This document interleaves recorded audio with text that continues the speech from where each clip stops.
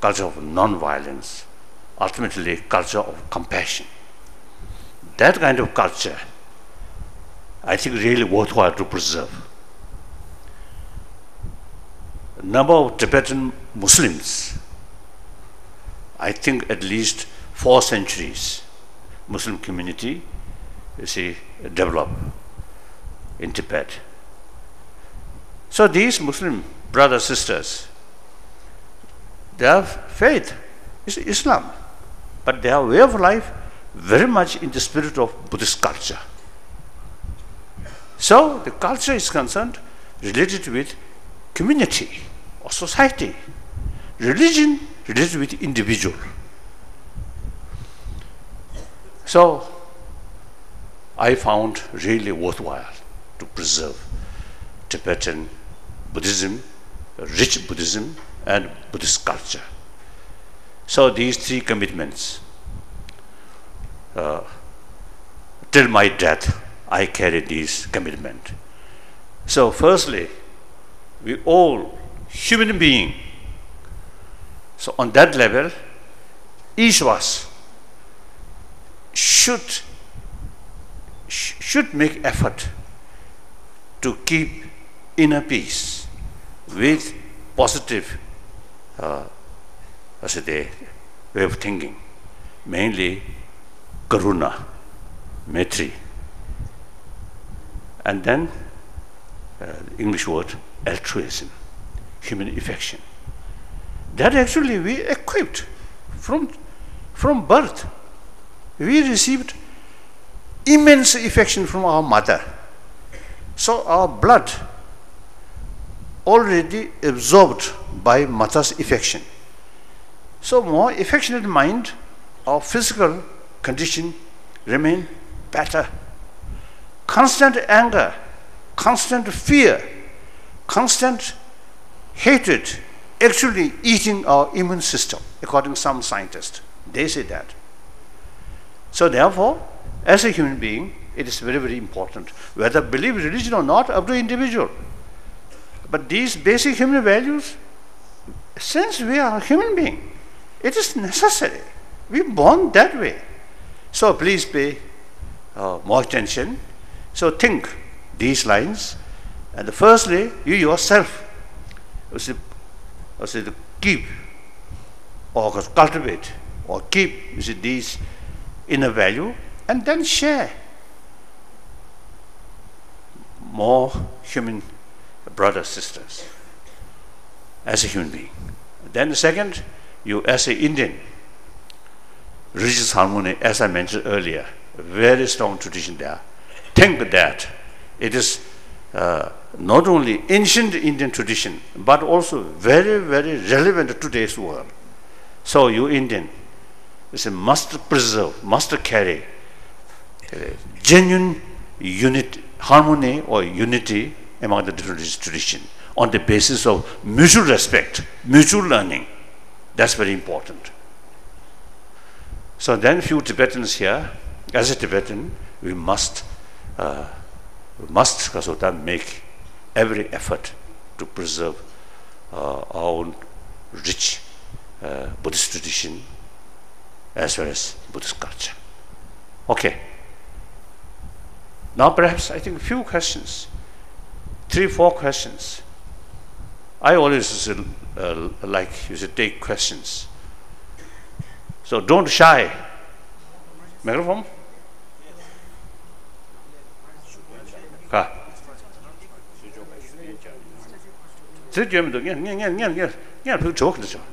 Question.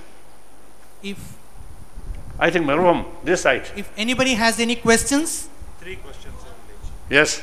Yeah. Only 3 questions. 3 questions. Microphone.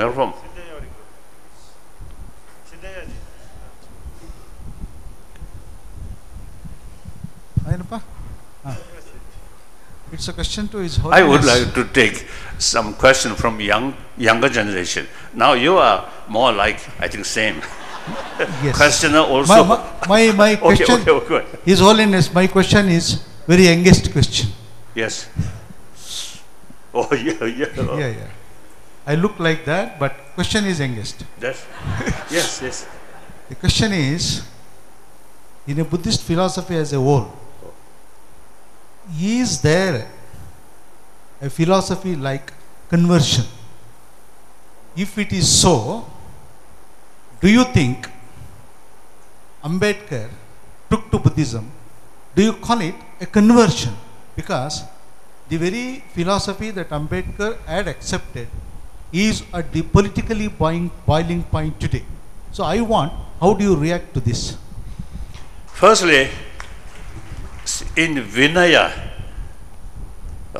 clearly mentioned some Buddhist literature. Unless you ask teaching of Buddhism, teaching of Buddha, you should not teach. So that means you should not pursue people to change their faith like that. That's the basic sort of what's the attitude. Some people say during Ashoka period, some Buddhist missionary also sent some different places. Some historians say that. I don't know. And anyway, in this country, Buddhism is your own religion. One of your own religion. Like Hinduism and Buddhism and Jainism, very close each other. Broadly speaking, the practice of Shila, Samadhi, Prajna, these three practice common. Hinduism, Buddhism, Jainism, more or less is the same. The only differences is concept of Atma and Anatma. That's a demarcation. That's a personal matter. But then also, I think this country, unfortunately, caste system, although constitution made very clear all are equal, but still, say, through centuries, that caste system is still there. So I think the Dr. Ambedkar sort of also they changed faith, and thousands you see follower of him because of that reaction. Too much sort of what's the because of the distinctions, discrimination. So that I think the concerned people, especially spiritual leaders, I think should emphasize more to educate public. The caste system, discrimination is outdated, very harmful for the nation, and also harmful for image of spirituality. Now must come out, talk. That's my feeling. And I am Buddhist.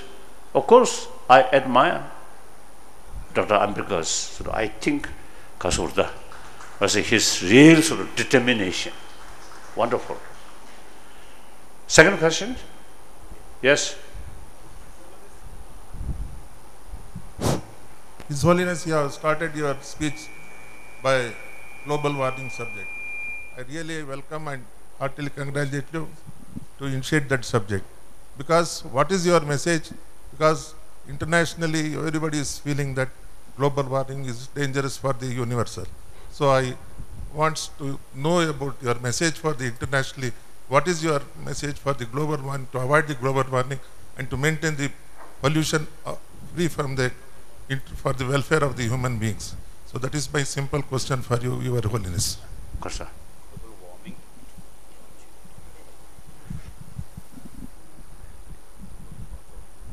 So important is we must learn more detailed information about the seriousness of global warming. When I first came to India, no idea ecology problem. Then after meeting the specialist or expert, then I realize, oh, global, the ecology is so important. Now global warming, according to scientists, now global warming now increasing, and meantime human population also increasing. So things, and the human population now increasing. The end of this century, human population will reach 10 billions. So a lot of problems, a lot of problems. And the planet is our only home. We also have the responsibility to look after, to take care of our planet. This is only home. Now last question. Hello. His Holiness Sridhar. My question is, everybody in this world has a purpose to live. Do you think that your purpose coming to world has been served?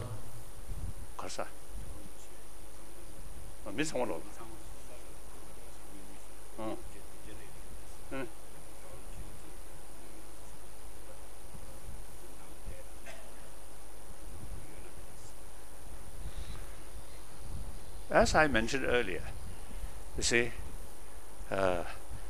number of sort of educated people and the thinkers, they always talk about humanity or about the world. I have number of friends among scientists, really wonderful. They really carry spirit of internationalism, talk about humanity, about the world. So, if we think seriously, then each of us, 7 billion human beings, have moral responsibility to take care about entire humanity. And then, I'm Buddhist. We always pray, entire sentient being. So if your prayer is something very serious, then this sentient being on other planet, other galaxies, is too far. We have no direct connection. But sentient being on this planet, directly or indirectly, we have some connection. Therefore, and particularly humanity. So therefore, you see, as a human being, and then maybe plus as a sort of Buddhist practitioner, I always say carrying that. Whether material, I never expect within my lifetime some achievement can reach. No. I always make distinction. Generation of 21st century and the 20th century. We, older people, we belong to 20th century. Our century already gone. Now the young people, age below 25,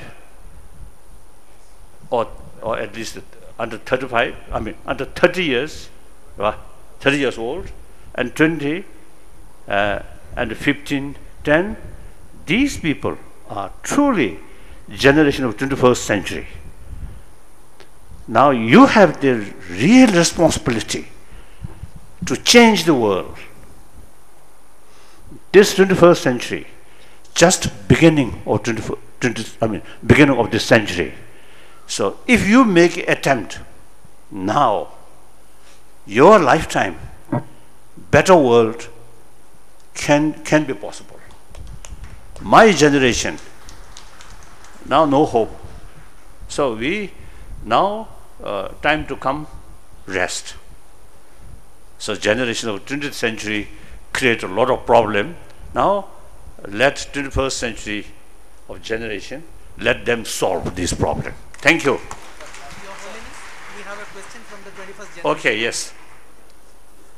With the violence having around the world, how can we keep peace in ourselves? So that's, I think when you are very young, you see,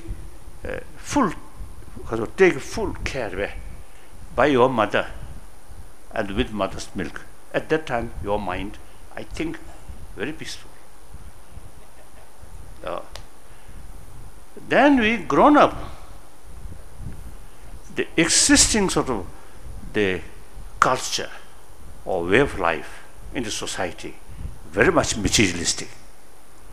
Therefore, and then existing education system itself very much oriented about material value.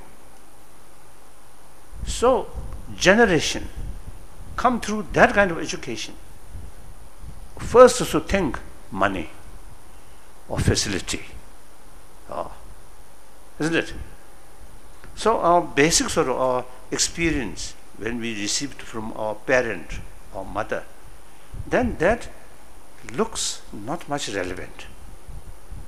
Therefore now education is so important.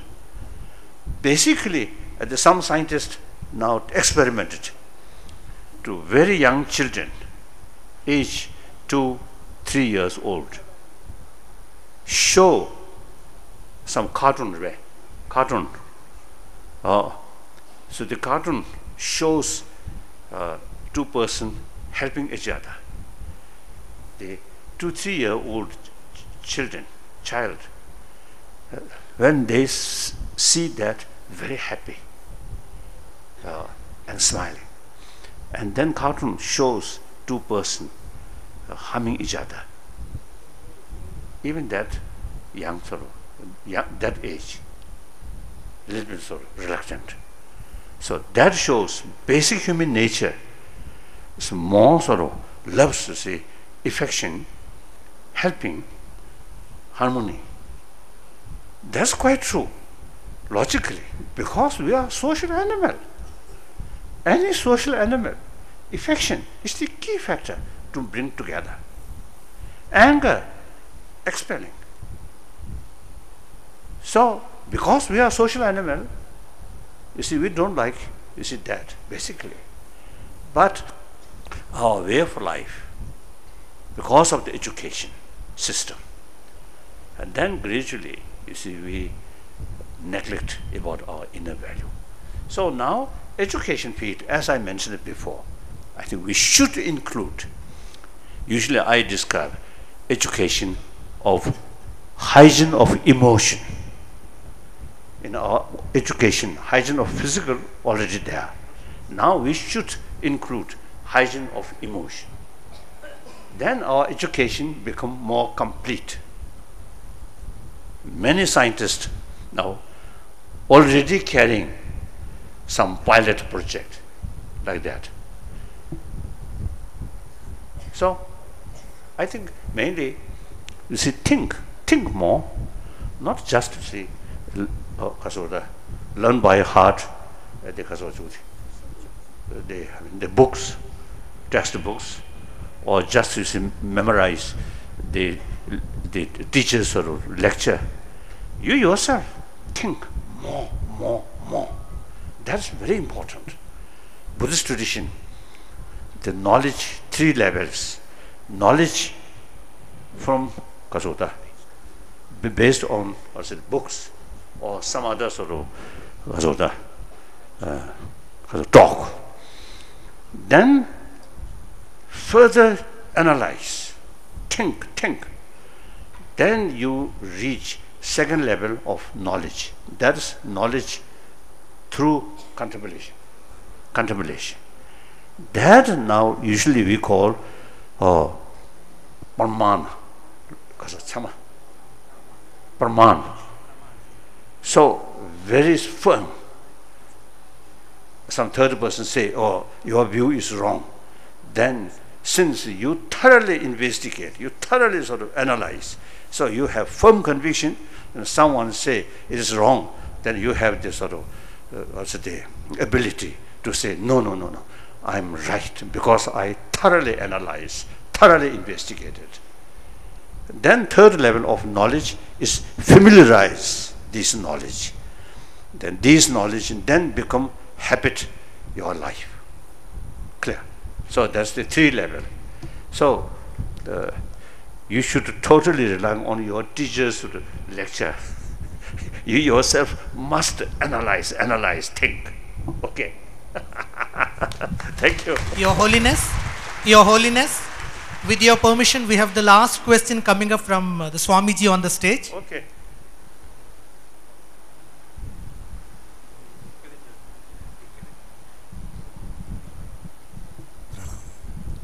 Your Holiness, since this area is full of Swami Vivekananda said education should be man-making education, character-building education.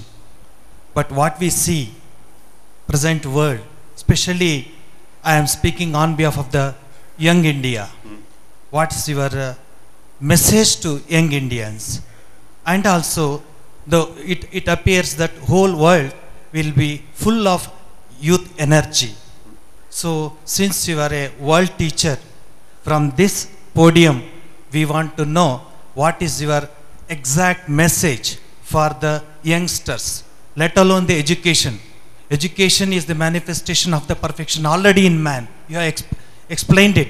But we want what is your opinion about the younger generation's education. Please help us.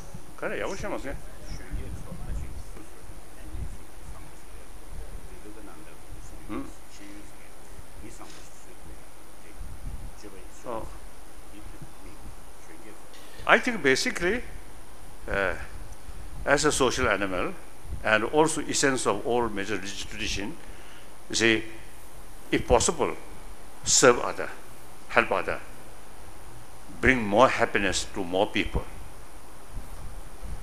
If that is difficult, then at least restrain harming other. That's the main sort of practice. All major religious tradition teach us that. And then in order to do that, you have to use our brain, helping other, at least restrain harming other. What is the benefit to yourself?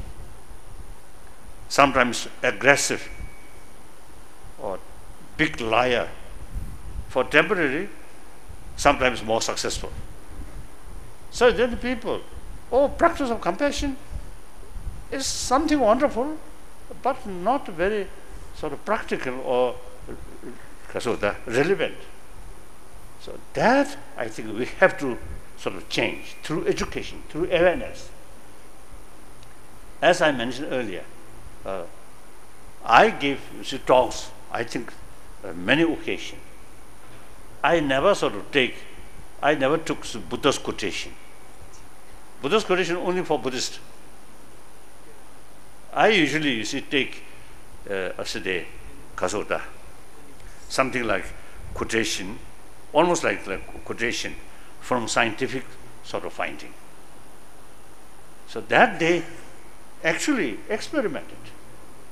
So Buddha also stated, "Oh my follower, bhikshus or scholars should not accept my teaching out of faith, out of devotion, but rather thorough investigation and experiment."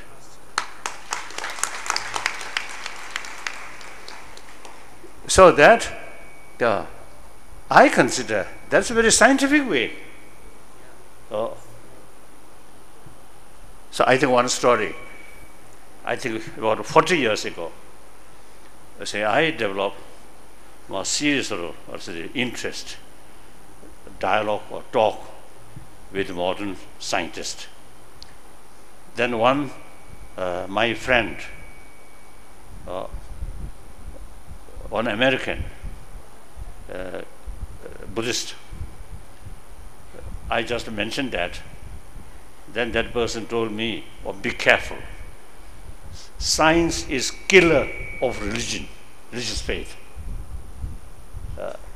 Then I reflect this Buddha's sort of message. You must carry investigation, experiment. So like Nagarjuna, and then Aryadeva and Chantakirti, these, you see, even Buddha's own word, when they find contradictory with reason, then they reject. So therefore, you see, as a Buddhist, if certain concept which you believe, but according to scientific research, if it goes with contradictory, then we have to accept the reality. Like that. So, one aspect of Buddha, I usually describe Buddha, Buddha Shakyamuni, was ancient Indian, not only thinker and a spiritual leader, but also scientist. So finally, the investigation, analyze, experiment is the key factor to find the reality and to find the interest for short-term, long-term interest. Nobody wants a problem, but many problems created by humans themselves. Why? Ignorance, short-sightedness, due to lack of holistic. So, education is the key factor to widen our perspective and long-term interest. Like that. Thank you.